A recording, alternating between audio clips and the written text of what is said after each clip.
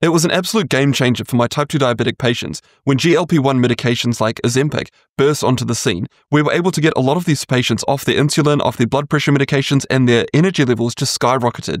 And then I started prescribing it to my overweight patients. And GLP-1 medications, as well as another medication class, they're poised to offer yet another massive benefit, and that is on dementia. So let's start by looking at the GLP-1 medications. So in a 2020 study, researchers reviewed data from the REWIND study, which was a large study of diabetic patients, and they found that treatment with a GLP-1 medication reduced the risk of brain function decline by about 14%. And a brand new study examined 9 years of health data from almost 100,000 patients with type 2 diabetes, and they compared outcomes in those taking GLP-1 medications compared to other treatments. And those taking a GLP-1 medication had a massive, and get this, 33% lower risk of developing dementia compared to taking other treatments. And the other medication class that's also poised to offer huge benefits in terms of brain health is SGLT2 inhibitors. So a meta-analysis published last year in 2024 looked at 3 observational studies, and it investigated the link between SGLT2 inhibitors and dementia.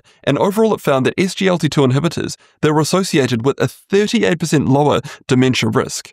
Now, a lot of this is observational data, so we can't get too excited just yet, but there's fairly clear associations here, and I'm looking forward to further treatments and further trials that look specifically at that risk of dementia and whether we can start to use these medications to try and reduce our dementia risks. So there are trials underway. We do have the large EVOKE and EVOKE Plus trials that again are looking at the impact of SGLT2 inhibitors over a 3-year period for those with early stage Alzheimer's disease. And I can't wait to actually report those results, which are due in about 2026.